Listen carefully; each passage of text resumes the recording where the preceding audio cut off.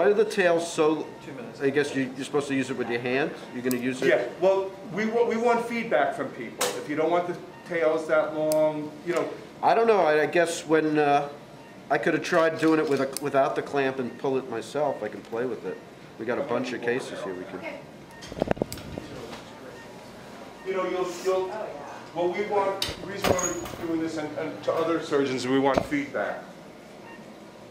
So what they would want.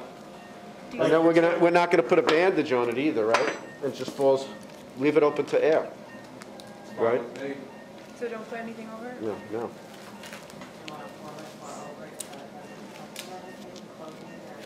Well, last time you put a 4x4 on it, didn't you? I don't know. Was it 4x4? That's sort of like standard, and they can take it off tomorrow.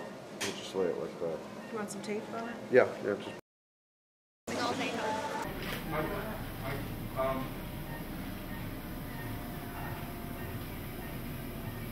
Well, they're on a rail. So if you wanted to close, first of all, I think that for the time being, I would want them maybe 2 minutes in the chest or whatever.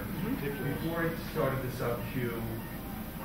subcuticular and or anything else, my wounds were pretty close together. Okay.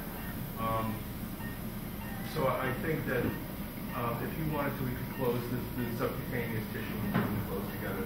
Then I would put my product on. But because it's on a rail system with ratchets, if somebody wanted to close a big gaping,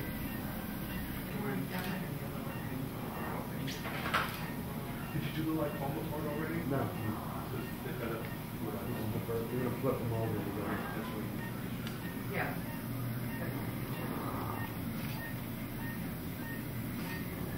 Should I put another one? Right.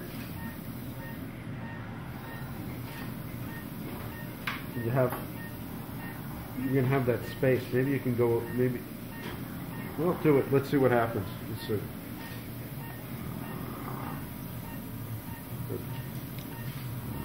That'll be good because it's the male, he should say, Oh, it's a shark point. The male doesn't want to go around and show what's in and say, I got breast line on. She's doing it.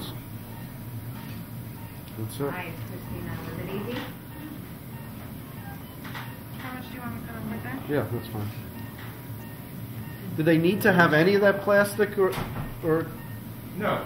you can cut the whole thing off, right? You can cut it right out. Once you cut it off. You've taken a lot of profile. I used what you have right there. You get a 20 back there. I have more over here. Yeah, I drew up another one there. Okay. I used some of that. And you're both in a little bit. Yeah. But where to...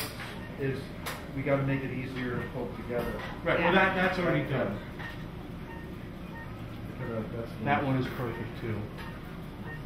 It'd be nice if it was in a drugstore. You imagine you go to a drugstore, you cut yourself, and then you have to Right. you put these things on.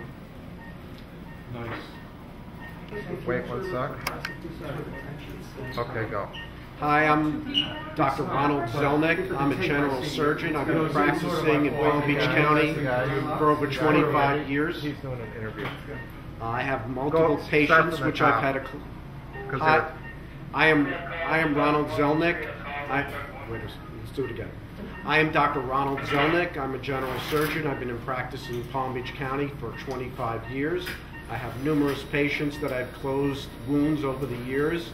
I usually used staples and sutures, but now, over the past couple of years, I've had experience using Dermalock. I like it a lot because it inverts the wounds and I don't get those red marks that I get with sutures and staples. It's a wonderful product and I would highly recommend it to other surgeons to use, along with dermatologists or any medical doctor that wants to close wounds.